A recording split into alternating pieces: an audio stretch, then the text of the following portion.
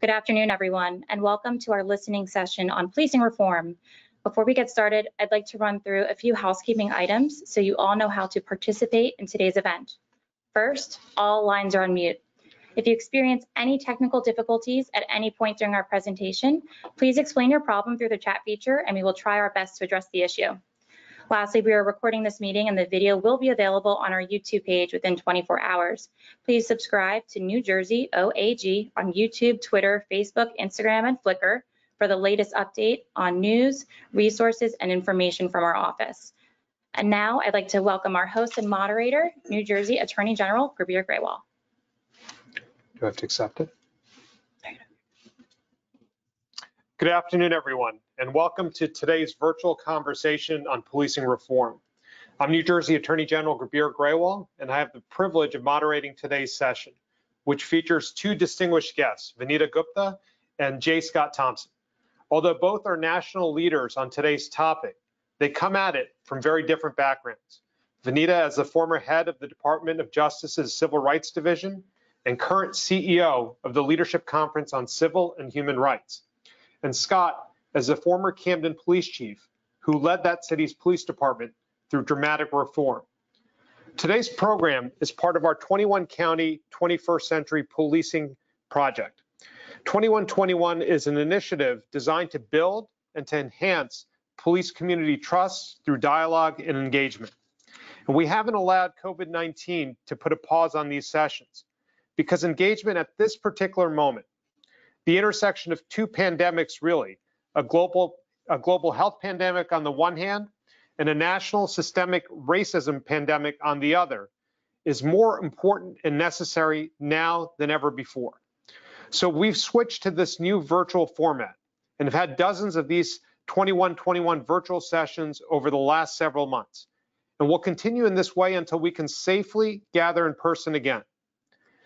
Today, we're going to discuss how we can build and enhance trust between law enforcement and the communities they serve through meaningful and lasting policing reform.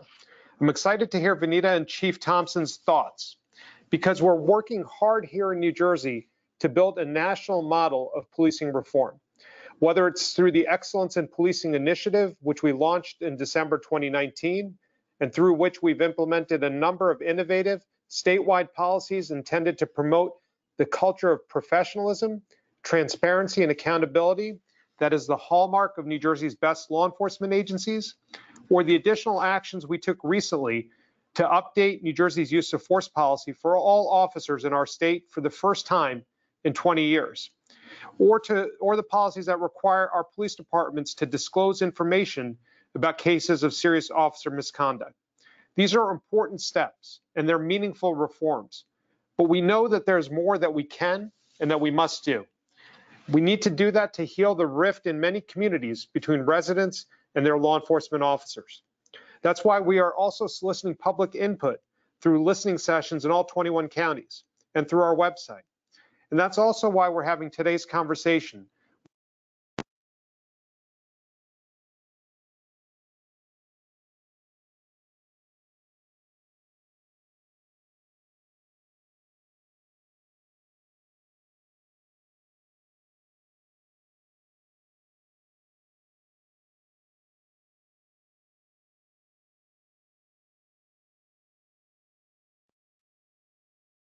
On these issues. So let's turn to our first guest, which is Vanita Gupta. Vanita is president and CEO of the Leadership Conference on Civil and Human Rights. Before joining the Leadership Conference in June 2017, she served as acting attorney general and head of the U.S. Department of Justice's Civil Rights Division. Appointed in October 2014 by President Barack Obama as the chief civil rights prosecutor for the United States, she oversaw a wide range of criminal and civil enforcement efforts to ensure equal justice and to protect equal opportunity for all during one of the most consequential periods for the division. Under her leadership, the division did critical work in a number of areas, including advancing constitutional policing and criminal justice reform, prosecuting hate crimes and human trafficking, promoting disability rights, protecting the rights of LGBTQ individuals, ensuring voting rights for all and combating discrimination in education, housing, employment, lending, and religious exercise. Prior to joining the Justice Department, she held leadership positions at the American Civil Liberties Union and at the NAACP Legal Defense and Education Fund. Vanita graduated magna cum laude from Yale University and received her law degree from New York University School of Law. We'd like to welcome Vanita to our conversation this afternoon.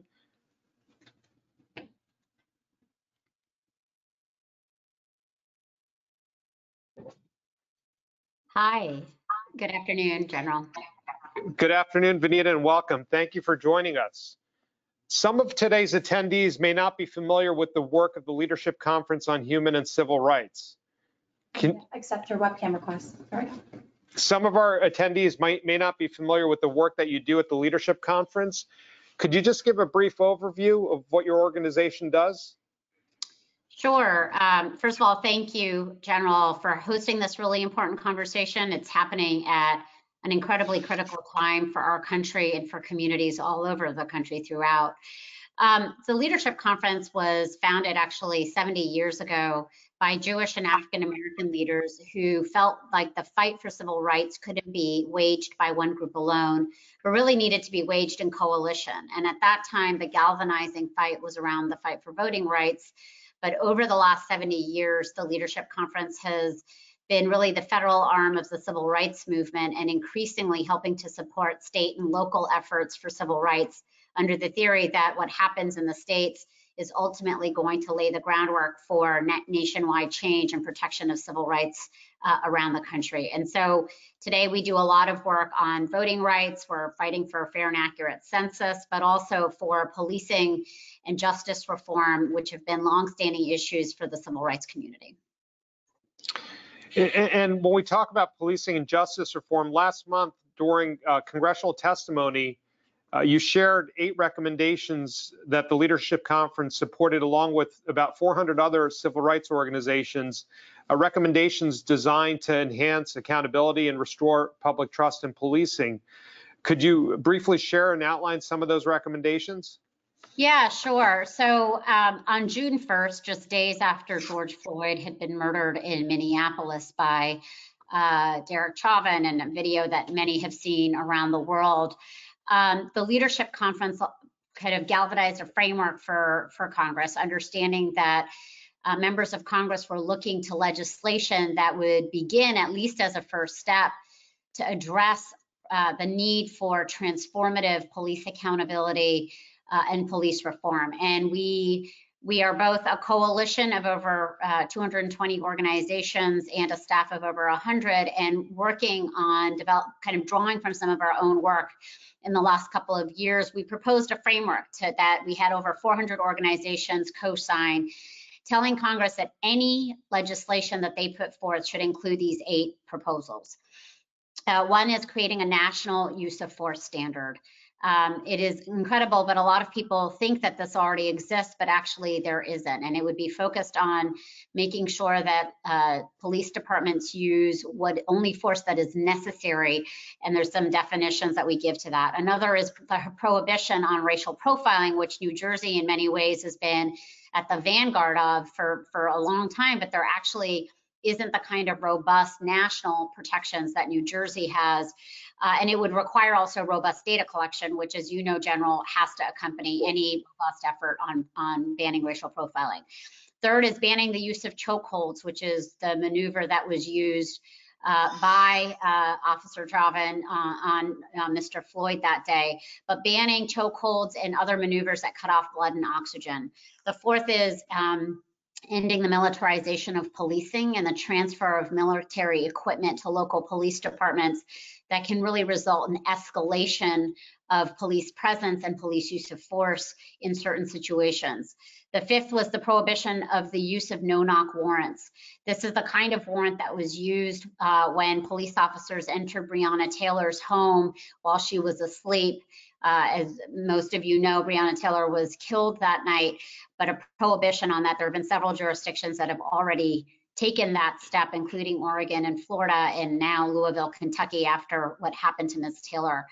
The sixth was strengthening federal accountability systems. So you and I have both worked for the Department of Justice, but what few people understand is that the jurisdiction for the federal government to actually criminally prosecute police officers who violate the law is very, very limited. And so this was an effort to expand federal prosecutorial jurisdiction to reach police officer misconduct as the facts and the law may warrant.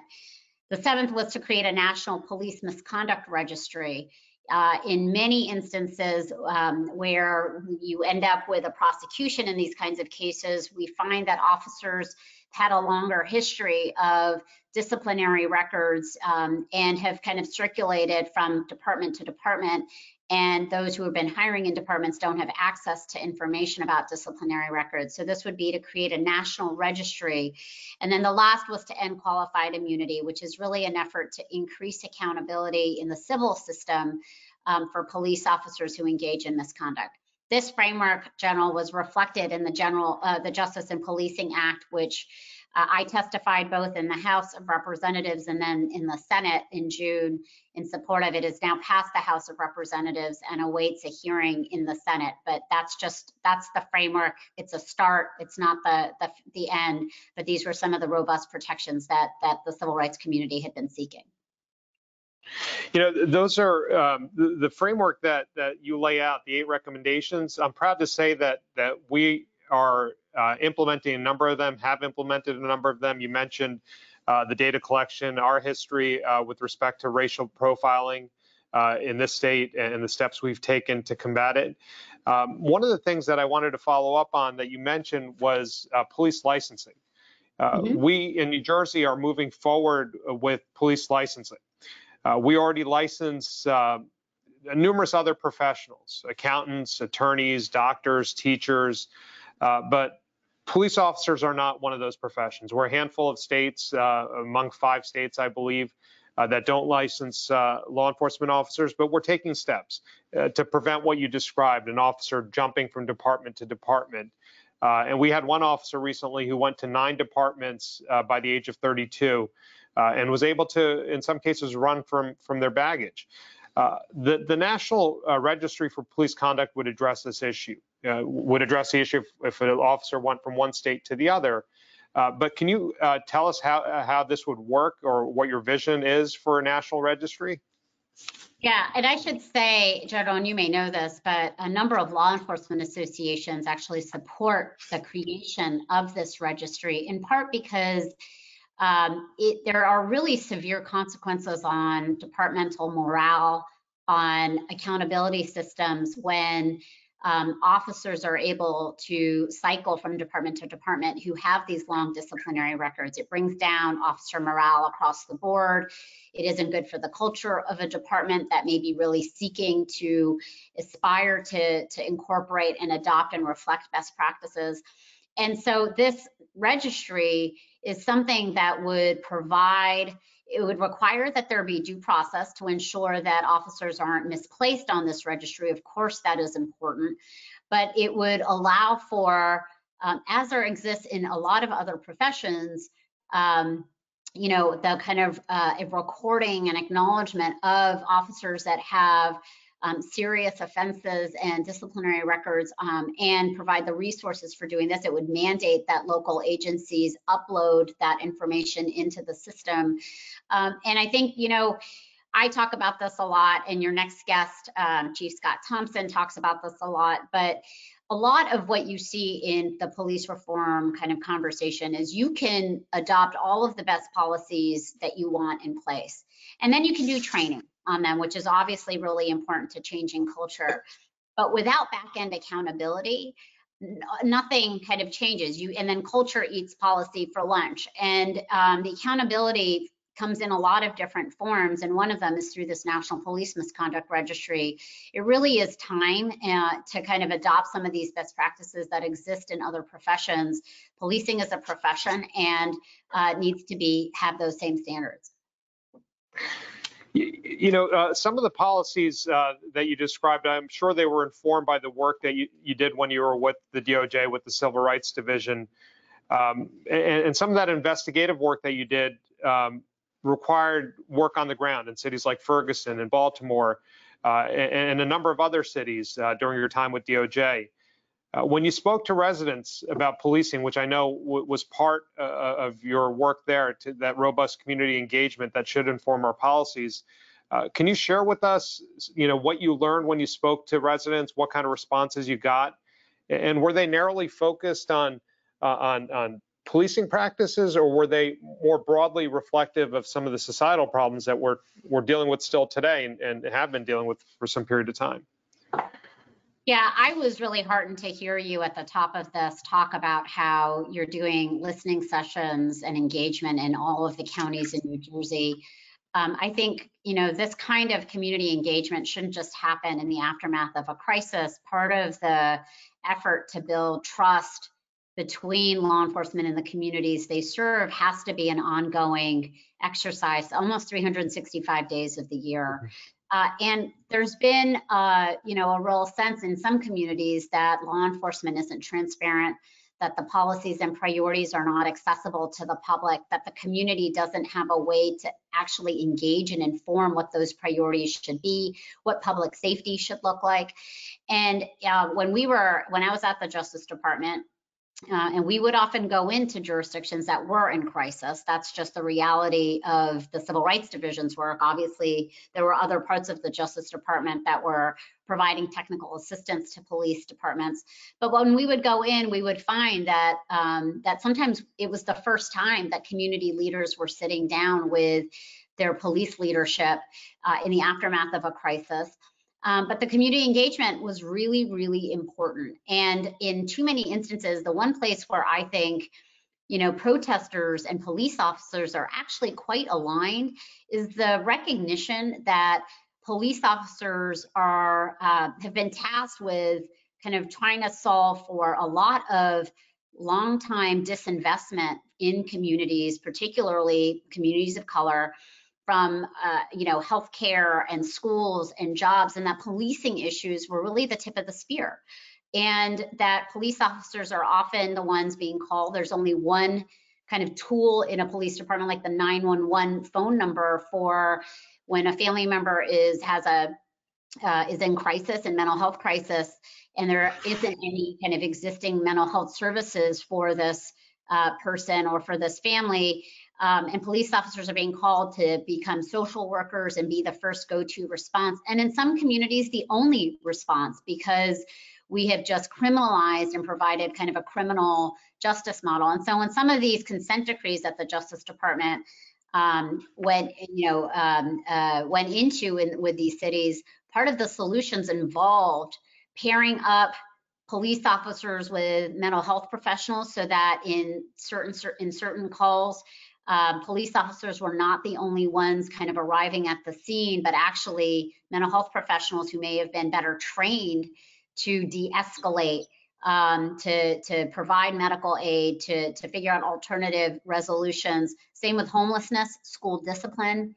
We've had a country where for too long policymakers have over-relied on a criminalization and criminal justice infrastructure. And this is where I think there's a lot of really important conversations happening around the country, General, about what have we prioritized in communities? How can we better serve law enforcement and have communities actually define public safety as including access to health care, access to mental health services, access to alternatives for people who are experiencing homelessness and the like?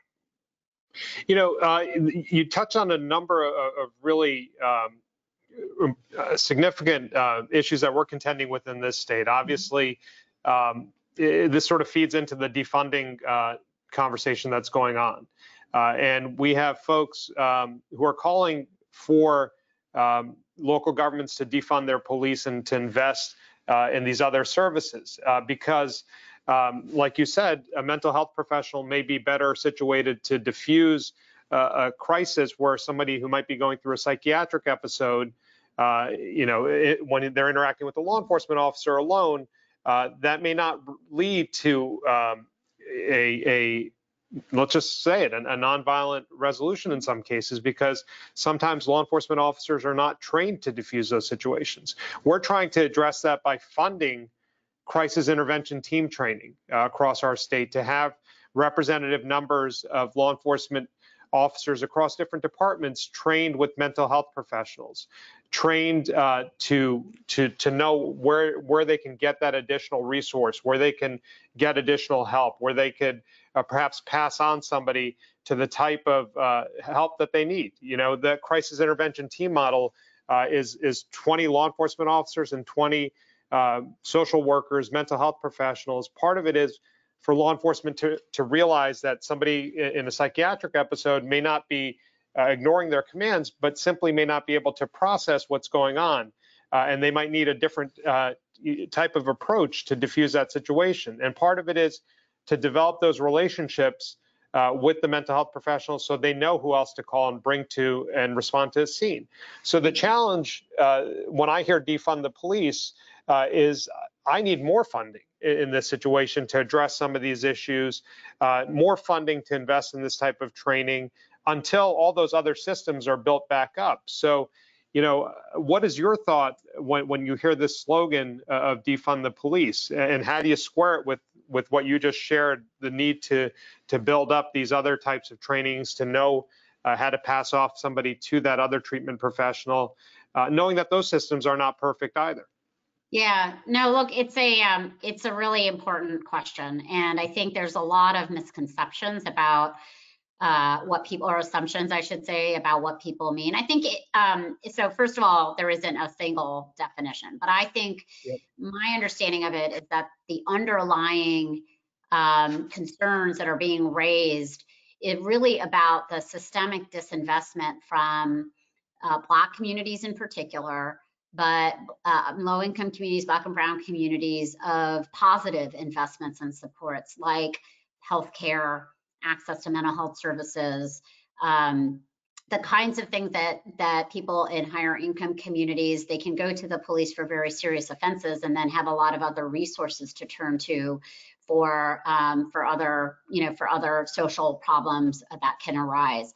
And that there's a demand right now for local elected officials to look at their budgets as moral documents, and that define and describe priorities and the value of human lives, and not using a kind of exclusively a criminal justice approach or a criminal legal infrastructure approach, and to say, look, we have to look at the ways in which these budgets are allocated.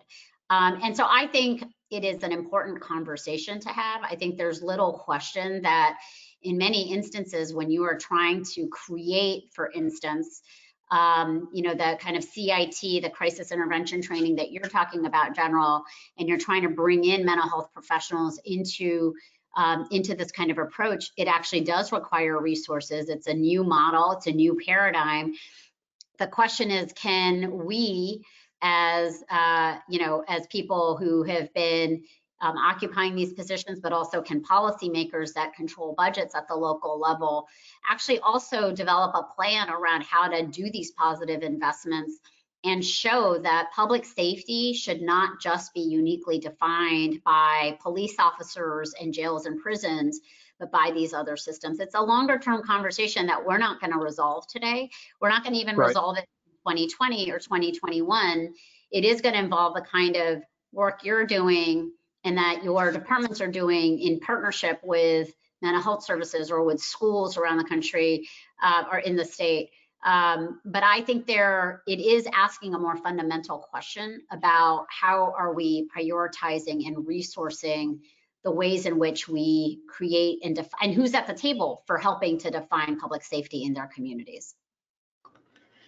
Yeah, and I think the community involvement and engagement certainly has to be a part of it. It is an approach that we are taking, as you acknowledged, because we govern by the consent of the people, and I think we need to start policing by the consent of the people. And as we're having these community conversations, we are learning about so many different gaps that we're seeing in different communities, and we're learning, and it's informing our policies. You know, we instituted hospital-based violence interruption programs and community-based violence interruption programs because we saw in some of our major cities that the recidivism rates for gunshot victims and things of that nature were so high.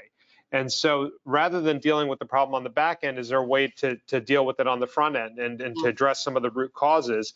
And again, that is because we are in the community, listening to the community where the needs are, the needs for, you know, additional recreational opportunities. You know, we went into Atlantic City with a different approach to start now investing in more of the educational and recreational after school opportunities that have not received the funding that they typically receive, but it is law enforcement doing that with the funds that we have. So it just highlights how this rebalance has to happen. But the challenge is that the defunding and immediately withdrawing these types of resources from law enforcement puts them in an untenable position. And that's a balance we're not going to resolve today in this conversation. It is certainly an ongoing conversation. And I know you know, Chief Thompson has his views on it as well, because they ended up increasing the size of the Camden Metro Police Department after the Camden City Police Department was eliminated. General, can I just add wanna, just about that, which is because I didn't fully answer your question. When I was saying that, you know, when the Justice Department, I remember going to a community meeting in Baltimore when we were talking about launching the investigation into the Baltimore Police Department. And oftentimes when I would stand in front of these rooms with community members, they would say, yeah, we've got a huge problem with police community trust or, you know, with policing issues, but our schools are broken, our roads aren't fixed, we don't have access to public transportation. And they wanted the Justice Department to come in and fix all of that. And in some ways they were really prescient because a lot of folks in communities are like, yeah, the policing issues really are more of a kind of top line symptom of some deeper issues that may be existing in our communities. So I do think, just to your point, that a lot of this conversation right now is trying to understand the different kind of components in communities that have a responsibility. It's all been laid at the feet of police, of the police, because of, you know, our state legislatures have a huge role to play in what they have criminalized, and there's been a systematic kind of increase in what has been criminalized over the last few decades. I think New Jersey in some ways has really been a model of trying to push and investigate some decriminalization of low-level offenses, things that really have resulted in much greater contact between law enforcement and certain communities in a way that hasn't been kind of core to public safety. So I just wanted to underscore that there's a lot of responsibility that it needs to be borne, even outside of just policing and law enforcement, for kind of the systems that we have today. And I think that's in part what activists are asking for when they are talking about these issues right now in the aftermath of George Floyd's murder. Absolutely. And I want to move on to a couple of other points, and I know we're limited on time today, but I want to go back to your work at DOJ. Some folks have been critical of the work that was done during the Obama administration, saying that it was too aggressive of an approach when it comes to policing and accountability and oversight, that the consent decrees went too far. But on the other hand, the current approach is completely different. It is, you know, we went from 25 or half a dozen different consent decrees to virtually none. I mean, you know, Attorney General Sessions, I remember, said that this wasn't going to be a tool that they were going to use in their toolbox to have oversight over law enforcement. You know, how did your approach differ with respect to, as compared to the current DOJ approach? Yeah. So, you know, we're a nation of over 18,000 police departments and sheriff's departments, and the Obama Justice Department conducted 25 investigations, and by the time that I stepped down in January of 2017, had 14 consent decrees. In the scheme of things, it's not much. The work was high profile, certainly. Consent decrees were looked at by police departments around the country. Oftentimes, I remember going to meetings with police chiefs, and they would talk about how they would have their departments and their command staff look and read consent decrees, read the Ferguson report, to really kind of think about what more could they do. They became models for best practices and cutting edge practices. Unfortunately, this Justice Department and this administration has really halted these efforts. They cannot stop existing consent decrees that were filed with Article 3 federal judges in January 2017. It's one of the beauties of consent decrees is they are impervious to political change. They really exist with federal judges who can then determine compliance over time. But this work has stopped. And, I think it's important to remember that Congress gave the Justice Department the mandate to investigate systemic practices and patterns of misconduct in 1994, after Rodney King was beaten by the LAPD and the rest that followed. And so to walk away from this is actually walking away from a core law enforcement function that the Justice Department is meant to provide. But I will also say, and this is a perfect segue to your next guest, who I hold in great reverence and has been a really good friend and partner in this work with me, and was in with the Justice Department before. But the fulcrum or the focus of leadership in the last few years has really been with people like you, General, state attorneys generals, who have understood how crucial it is to be able to ensure that police officers and police departments have legitimacy in the communities, that is essential to trust, and that without trust, you can't actually do public safety. Crime victims aren't going to report. You're not going to have witnesses sharing information. And that state AGs, I would say mayors have played a really important role. Progressive police chiefs have played an important role. And a year and a half ago, the leadership conference, kind of in recognition of the void of support from the federal government, aggregated all of the DOJ consent decrees, research from the International Association of Chiefs of Police. Chief Thompson helped review this. We had civil rights organizations inform it, and we launched this thing called the New Era of Public Safety that we'll hopefully share with those who are listening, that aggregates all of these best practices, lifts up police departments that have innovated to be a resource, and did a toolkit for community advocates to understand how they can push for change with their police department, with other local officials. And it's something that we needed to do because it's really important to understand that so much of these issues is really fundamentally local, and local advocacy, local activism, local leadership is really crucial now more than ever. I couldn't agree with you more. Not because we're doing the work, but because the DOJ now is not doing that work, and we are certainly happy to fill that gap and to build that legitimacy, to build that trust, which underpins everything we do, which improves public safety, which improves policing, which is better for law enforcement in the long run. But we have to get back to that DOJ model, because I think if you look at the Ferguson report, so many of the issues that were highlighted then, so many of the solutions that were highlighted then are the issues and solutions that we need right now. And you say in your Washington Post opinion piece that there is no returning to normal right now. We have to create a new way forward. Why is this particular moment, and this will be my last question, different than 2013, different than post-Ferguson, where we saw in your report that a local government that disregarded its citizens and saw them as sources of revenue rather than people, well, that created a rift, a chasm, and there were solutions that were offered, but here we are all these years later, really in the same place. Why is this particular moment different?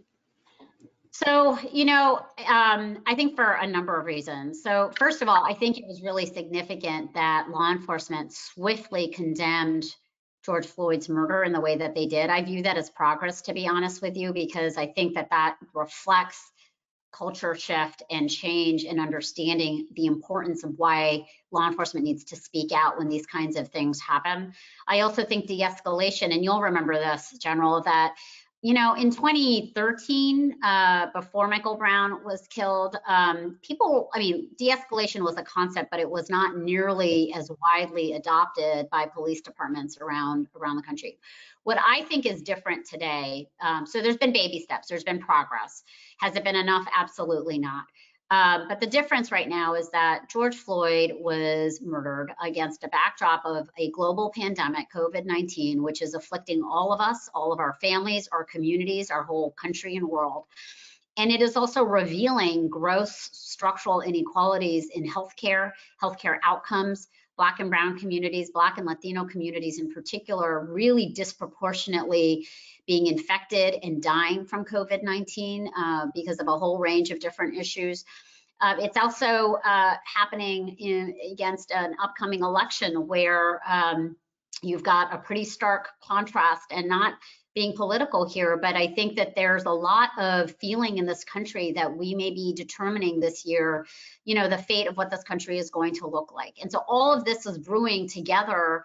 And I think the sustained protests in the street, kind of proclaiming Black Lives Matter and wanting to stand up for an America as good as its ideals is something that feels uniquely different. I was out at a protest in June in Washington, D.C. It was huge and different. It was multiracial, it was multi-generational, and there's this real sense. It actually gave me a hopefulness, ironically, that in spite of the crises that we find ourselves in, people understand what's at stake, and they are they feel invested in the American project, which has always required, people of good conscience rolling up their sleeves and doing the hard work to perfect this union. Right. And I think that's where we are today. And I think policing issues are a crucible of this, but these issues around race, systemic racism, racial injustice are kind of percolating in corporate America, in NASCAR, and you're seeing it in all kind of aspects of life. And I think this is why we're at a unique moment in our nation's history right now. And it's a moment we have to seize, and I thank you for your time and your leadership on these issues. And I'm confident, because there are good people who are answering the call, who are not going to let this moment pass, that this will, there won't be a return to normal, thankfully. So thank you for everything you do. Thank you for your time, and hopefully we'll continue the conversation in the near future. Sounds great. Thank you, General. Thank you for your leadership. Can you put me on mute for a second?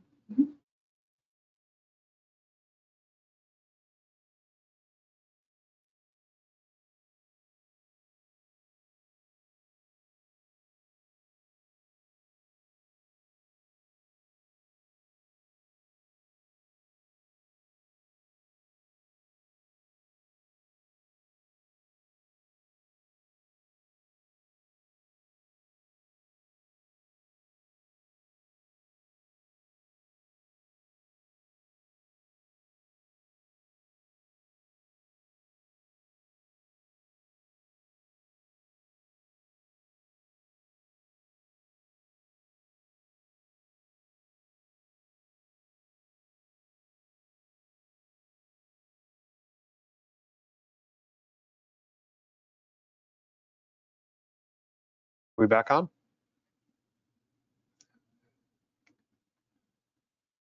All right. Thank you for that indulgence there. We're just fixing some technical issues. Now it's my pleasure to start our conversation with Scott Thompson.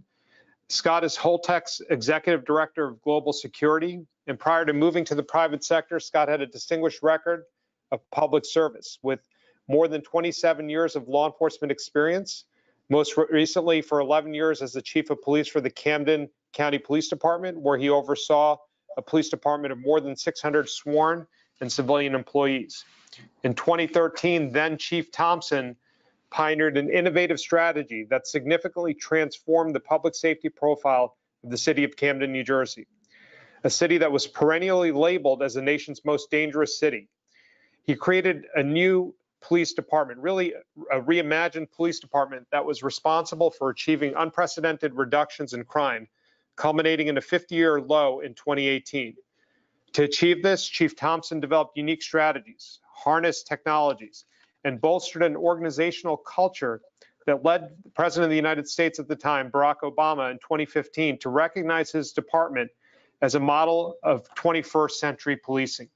Scott holds an MA in education from Seton Hall University and a BA in sociology from Rutgers University. Scott, welcome. Thank you, General. Thank you for having me here today. I'm delighted to be here with you to continue a conversation that you and I regularly have about policing, about how we can move things forward, how we can continue to build trust between law enforcement and community. But before I get into some of the substance that I want to talk about with you, can you just briefly share your path to the leadership of the Camden City Police Department? Sure. You know, my pathway there was a rather unique one, General. Things were so bad in the city of Camden that if you remember back in 2003, then Governor Corzine had superseded control of the entire city under the Municipal Economic Rehabilitation Act. There was a COO was appointed, and all the elected leaders virtually had no real authority. The police department had 5 leaders in 5 years over a period of time from 2003 to 2008.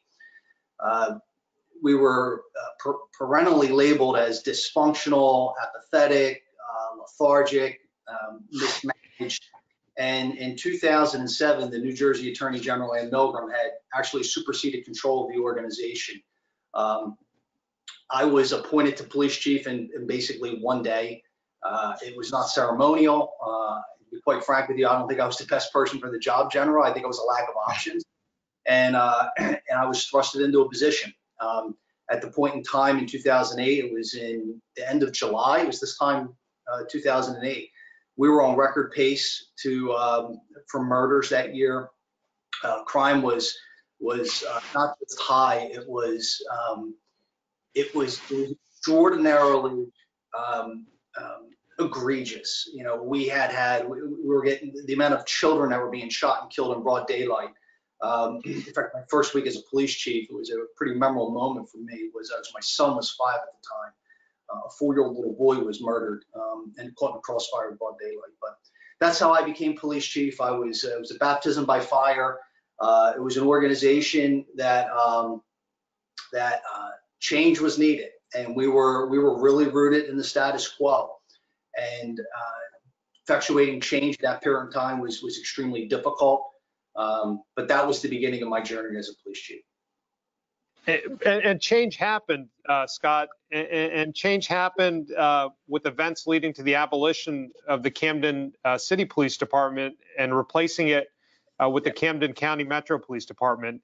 You know, arguably replacing the police department with the county model wasn't the only solution, but can you talk about the events that led to the abolition of the department? Well, in 2011, the economic downturn of 2008 came home to roost in Camden in 2011.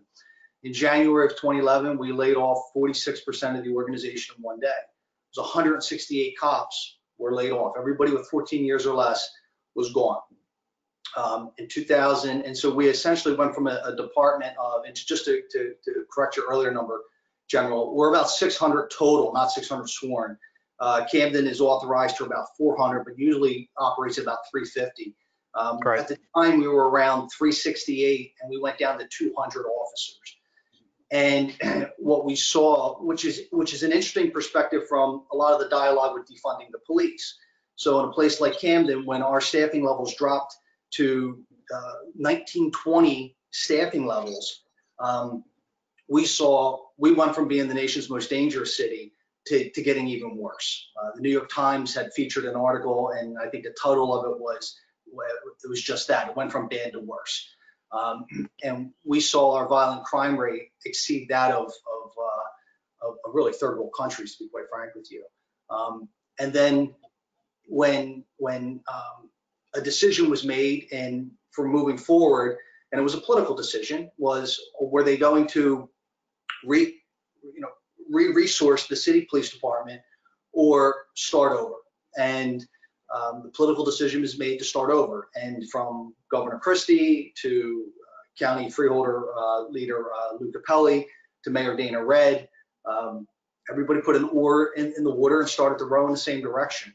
And it was unprecedented in New Jersey. It was unprecedented in the United States to do something like that, particularly in as large and as challenged of a place as Camden. But what we essentially did was everybody was fired, including myself. I had been a cop for 20 years and a police chief for 5. And I had to fill out a 50-page application. Everyone did. retake a psychological, retake a medical, pass an interview, and I was a probationary employee for the first year.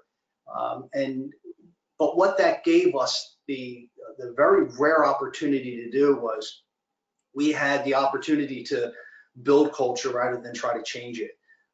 And people who had endured a pretty tough paper route up until then came over into the county police force, and the vision was clear. It was, we were going to be guardians and not warriors. We were not going to take the same failed approaches that had led us to have virtually no gain in the previous 3 to 4 decades before. We needed to change the dynamic of violent crime and the relationship that we had with community. We had made a lot of mistakes, and the levels of mistrust between the residents and the police were extremely high. And if you know the history of Camden, in the 60s and 70s, we had race riots that were predicated by police violence. So there were from the day I came on the police department, there were very high levels of mistrust between the community and its police. And we took the burden upon ourselves in 2013 to say, we're going to reach out, we're going to continue to reach out, we're going to understand why we're being rejected by the public, but we're not going to allow that to deter us. We're going to reinvent ourselves, and we're going to do so in a way in which we put more focus on being coalescers and conveners and getting people to reclaim public space than we are by just arbitrarily and capriciously enforcing the law. Because that invariably what that does is that militarizes neighborhoods and it polarizes communities. And then you get a flashpoint incident and then things boil over. Scott, the experience that you've had in Camden and what you just laid out, I think highlights a number of things. And it goes back to some of the things that Vanita was talking about, which is the need for trust to underpin everything that we do, for the legitimacy, for people to come forward, report crimes, for them to share information with law enforcement. All of that leads to better public safety, leads to law enforcement safety. But there's not it's not one silver bullet here. There's a number of things that need to be done. And I think, you highlighted, changing mentality, right? To be that guardian and not that warrior. But some of that starts with hiring, and you were able to start from the ground up and rehire the types of people you wanted to be policing the community.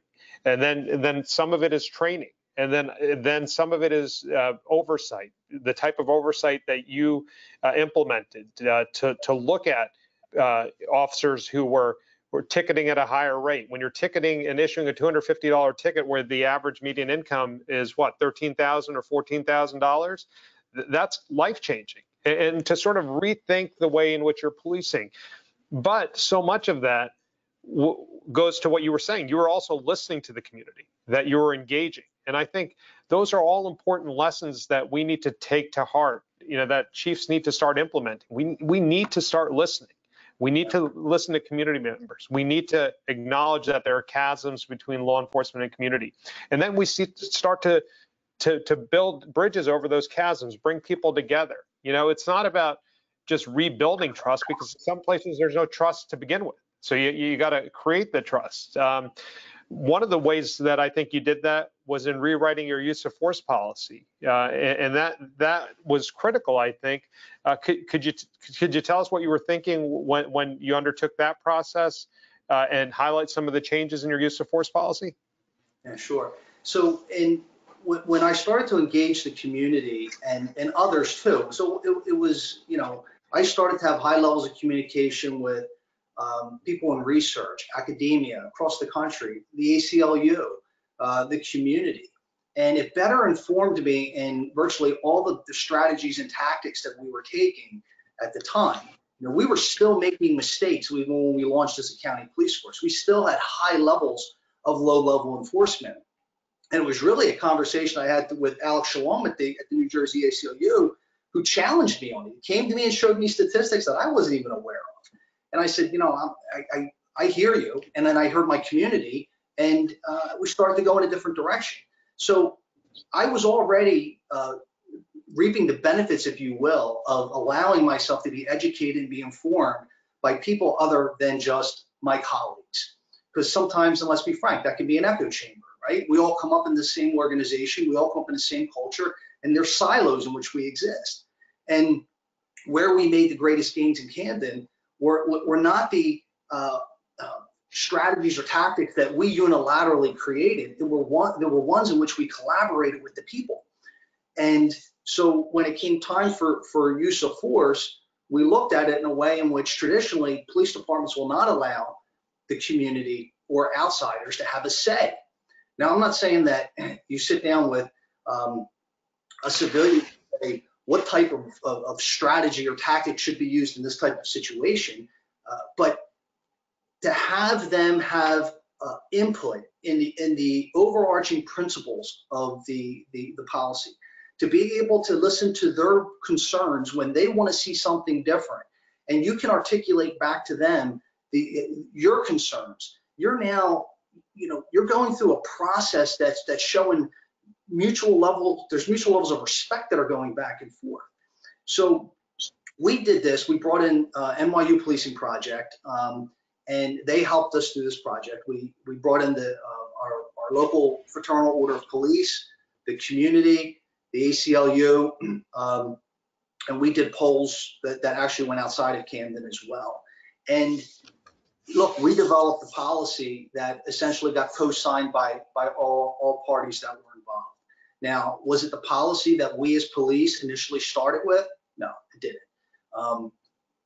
Was it the policy that any one of the entities that we were dealing with wanted us to implement? No, it wasn't. But there was compromise in that process, and we walked out of it treating each other with respect and dignity.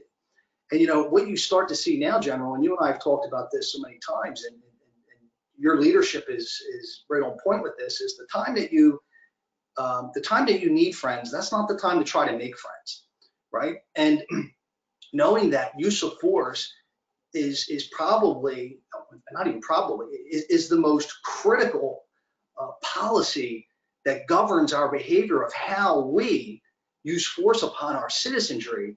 That's something that we cannot take lightly. And it's something that if we have the voice and people that are going to be the recipients or the partners of us with all of this, if they can see themselves in it, it certainly makes for much more tenable situations for when and not if that situation occurs where the force that's being used is going to be called into question. That is just so perfectly captures what needs to be done moving forward, what we're trying to do. The process you implemented there with how you rewrote your use of force policy is the process that we are now taking statewide as we take this opportunity, this moment in which we find ourselves as an opportunity to take some of the principles that you've incorporated in your current policy and implement them more broadly. But I do have to say that, and I go back to a statement that you made in your New York Times Magazine interview with Vanita and others, and Vanita referenced it in her comments earlier, that within a police department, culture eats policy for breakfast, you said. And you said that you can have a perfectly worded policy. You could have a perfectly worded cutting edge, progressive use of force policy that hits on everything that you talked about, but it's meaningless if it just exists on paper. So what do we do? What do we do in Camden? What do we do in Trenton? What do we do across this state to ensure that this policy that we produce at the end of this process in New Jersey is more than just perfectly worded, that it's more than just a perfectly worded document that sits there? How can we make sure that it's meaningful? Well, I think a couple things. One, I think that you're absolutely correct, right? There has to be systems of control to ensure accountability that are in place. I think first and foremost, when we did our significant shift in policy with use of force, we did extremely heavy levels of investment into the training of officers. So we just didn't craft the policy, put it together, and then hold everybody to account for it without really walking them through the motions. And that type of training, we did reality-based training. We went and we sent officers all across the country to learn the best ways to implement this. And what we find is generally our most tactical individuals, our SWAT team folks and the like, most of these principles are things that they practice on a routine basis, and they're very well trained at. But we don't give that same level of training to the frontline officers. So we knew that we had to invest in our officers, and we had to invest in our officers in a way in which it wasn't just a check the box PowerPoint presentation, log into DMS, here's the answers to the test and you're done. It was putting people through it, introducing artificial stress so that they could successfully navigate those waters. So after the training, it was then we put systems of control in place, our levels of accountability. Now I'll tell you that Chief Wysocki and his team, since I have left, have really taken this to a whole nother level. He has developed the way to review the uses of force. So every time in Camden now, every time force is used, there are, before the end of the shift, there's 2 levels of review. There's a sergeant and there's a watch commander that have to sign off on it. Then literally within 24 to 48 hours, you're going to have internal affairs and you're going to have a training officer that's going to look it over. So not only are they looking at the lawfulness of the force that's being used, but they're looking at it from a training perspective. Could they have done things differently? Now you can remember our policy mandates the requirement of de-escalation. So we just don't look to see that when the cop punched somebody, were they justified in doing so? Was the officer aggravating the situation? Did the officer de-escalate? But we utilize the body-worn camera as teaching moments. And so this has been structured more for enhancement as opposed to a gotcha. And what we find is that this system is protecting people from themselves. Officers that tend to be heavy-handed, officers that tend to be reactionary, it's being brought to their attention, and we're able to help them to handle situations better so that they're not the next viral video, so they're not unemployed. And it's really, it's been a win-win. We've reduced our excessive force complaints 95% over the course of 5 years. 2 points there, Scott. One, I mean, what you described, when you hire professional officers, you train them well, you have accountability measures, oversight, all that's done, that starts to change culture so that policy takes hold. You mentioned viral video, and I think one of the ways and a testament to how you've changed culture is the viral video we saw on a Camden street. And I don't remember all the details, but I remember when I saw it, I said, man, I know cops don't have a duty to retreat, but in this case, they gave this individual space, and they went between cars, and they created a safe zone to de-escalate the situation. It took a while, but in the end, that person got the help that they needed, and a situation where force probably could have been used earlier was not used. And when I say could have been, would have been legally justified, wasn't used. And that viral video spoke, I think, volumes to how you changed culture. Can you speak about that incident for a moment? Sure. And that incident is, and officers find this routinely. It's one in which what gets called lawful but awful. Right? It would have been, we had a mentally ill individual armed with a very large knife. He was showing the capabilities. He had the means. He had the proximity. He was threatening people with it. He was slashing at officers. But officers, by the training that we invested in them, we told them that it's okay to reposition. In fact, we want you to reposition. It's safer for you. It's safer for the public. Now, there are times that is not going to be the case. There are going to be times when you have to make that split-second decision. And this is where training comes in. This is when we can train officers so that the situation, even for them, slows down and they can process things, and they can maximize time and distance and cover. And so when we had that incident, and one thing I thought was really telling about that incident in general was when you look at that video, there were officers on that scene that had 3 weeks on the job and 30 years on the job, and they all were in same lockstep. Nobody was shooting that guy, and I'm telling you, 6 months prior to that, we probably would have, because that was what our traditional training was we didn't have to reposition, and we didn't train officers on how to reposition. So the moment that they stood their ground and they drew down on him and he advanced, they probably would have just shot him and killed him, and it would have been a lawful but awful situation. There's no reason that we had to take his life. And so instead we enveloped him. Officers walked 5 city blocks with him. And then at one point in time when he was swinging the knife, the knife fell out of his hand, and the officers were able to rush in and tackle him. And, you know, not only did officers not have to go through the traumatic experience of taking somebody's life, but I can also tell you that that signaled to our community the seriousness of our commitment to the sanctity of human life, which is the core principle of our use of force policy. And the other thing you've trained on, and I've heard you speak on, and you mentioned it right there, that repositioning is not the same as retreating.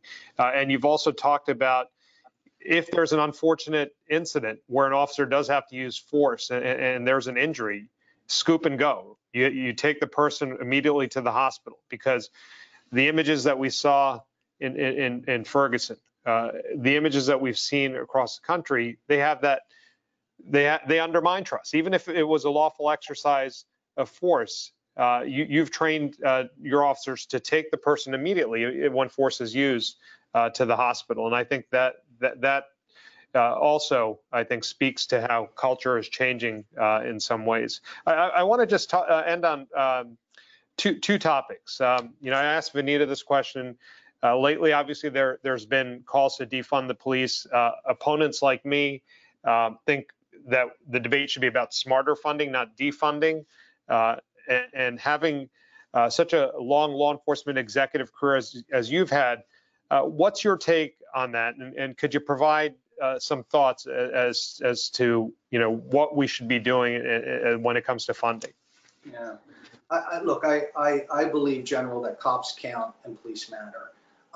I have seen, so in my experiences in Camden, we essentially had a defunding in 2011 when we lost 46% of the organization, and we saw how untenable that situation became, particularly from a public safety perspective and an officer safety perspective.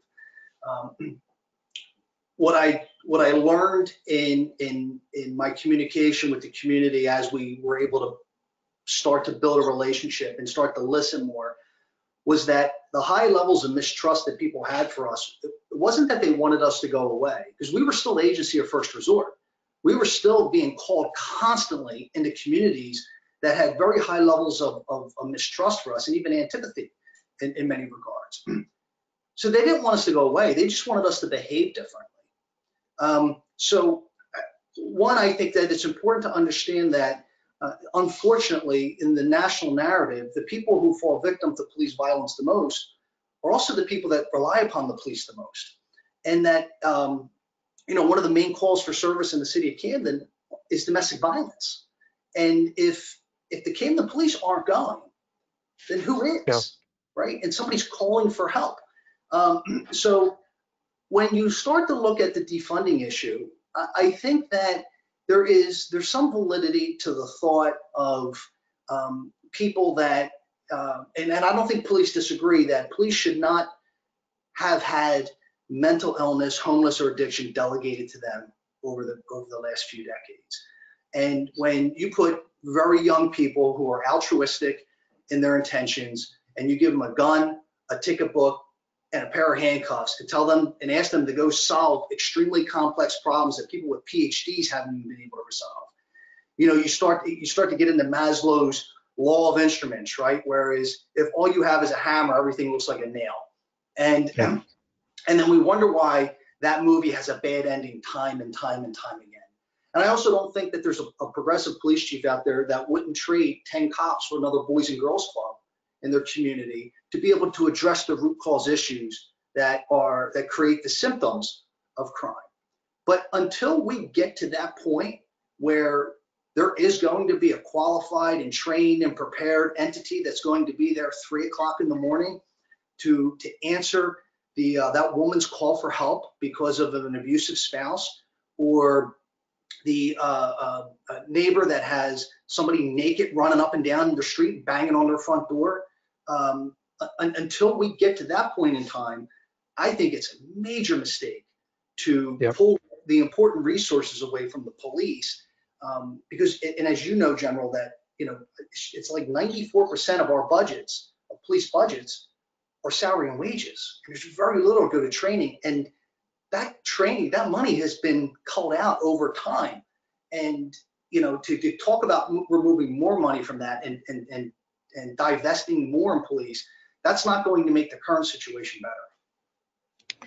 If you ask the Scott Thompson who entered the police academy 27 years ago or 28 years ago when you entered the academy, if he was signing up for a career where he would be part marriage counselor, part drug counselor, part mental health expert, part expert in adverse childhood experiences and dealing with trauma that young people might be carrying with them, I don't think, correct me if I'm wrong, you would have ever said this is what I'm signing up for when I'm becoming a law enforcement officer. But I think what this moment in which we're finding ourselves now and living through has sort of shown is that every other system, whether it's healthcare, housing, the mental health system, the addiction treatment system, is broken in some major way. That systemic injustices pervade other institutions and other aspects of society. And what's happening is the end result is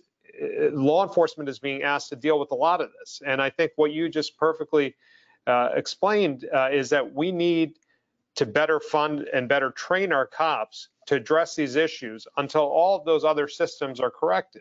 Because again, I don't think law enforcement officers, I mean, everyone would agree, don't want to be the people responding to the mental health crisis, but they are the only ones who are called out there in that moment. And until we fix the other systems, we need to invest in those types of trainings that you've done in your department. We need to invest in the type of hiring we need to do and need to address all of these issues, because it really is the cops who are there doing all of this when everything else has broken. So I'll give you a final thought, Scott, to wrap it up. I'm sorry we've gone a little bit over. I apologize for the technical difficulties we've had throughout the call, but Scott, any final thoughts? What I would implore policing, consistent with Michael Brown back in Ferguson in 2015, is that change is going to occur, and we can either be the co-authors of that change or we can be the subject to it. But it's going to move in a direction, and that I just think that it's in everybody's best interest, and it's in officer safety's best interest for us to have high levels of communication with the community and to allow them to have a hand on the steering wheel for what law enforcement is going to look like as we move to the future. Well, thank you, Scott, for having this much needed conversation. Thank you for your leadership. Thank you for your vision. Thank you for all that you've done in Camden and continue to do when it comes to addressing these issues in policing.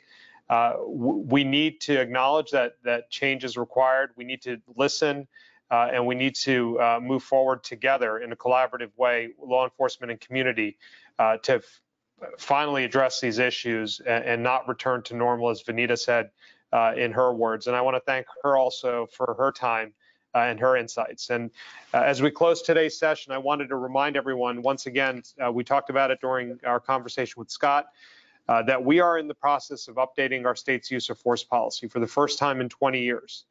The use of force policy, as the chief just mentioned, affects everyone. And so everyone should have the opportunity to weigh in on its revisions. So I invite you to visit our public comment portal available at nj.gov/OAG/force to submit comments. Submit comments regarding your experiences with the use of force. Submit comments on what you think we should be looking at as we undertake this historic revision process and move forward with what we think will be a national model here in New Jersey. So comments will be accepted through August 1st of this year. To aid members of the community in understanding our current use of force policy, we held a background session on use of force with John Parham, former chief of the Linden Police Department, now with the Union County Prosecutor's Office, Giles Shipp, who is the head of Noble in New Jersey, former director of police in Plainfield, former Edison Police Department officer, and Kuvela Spruill, who is the director now in Franklin Township and former chief of detectives at the Essex County Prosecutor's Office. We're going to continue that conversation with another session on July 28th at noon, so look out for the registration information there. It'll be on our social media channels.